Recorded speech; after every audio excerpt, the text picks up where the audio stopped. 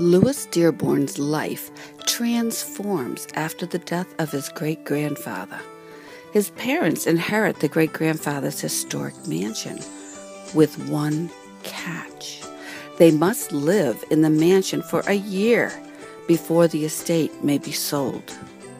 Louis claims the tower room with the ocean view, and life takes a ghostly turn.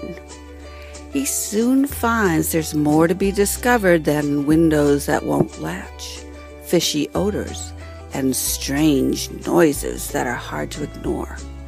Indeed, he seems to have inherited 7 pirate ghosts who perished 2 centuries ago, and a mission to help these feisty ghosts cross over from the land of the living.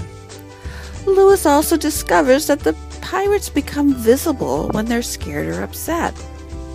How can he keep their presence secret as he walks the crew across town to where their ship sits in a museum, waiting to ferry them to the underworld? Who else will discover his secret? 7 Dead Pirates by Linda Bailey, Tundra Books, 2015.